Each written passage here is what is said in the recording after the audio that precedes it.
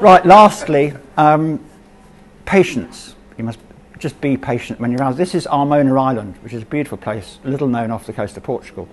When the sun sets, it's very, very bright in the middle of the sun, so you're going to get a white area of whiteout in the shot. So try and hide it, either with the buildings or the clouds.